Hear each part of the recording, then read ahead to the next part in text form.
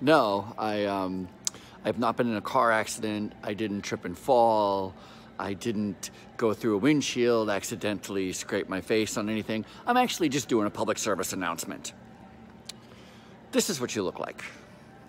Don't forget the knuckles. These are nice too, all the band-aids on the knuckles.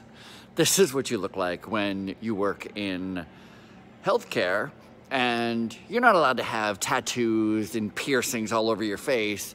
Instead, you have a choice. You have a choice of either having them, like taking the piercings out or put band-aids over them. And so that's right, I just saw a healthcare worker look like this.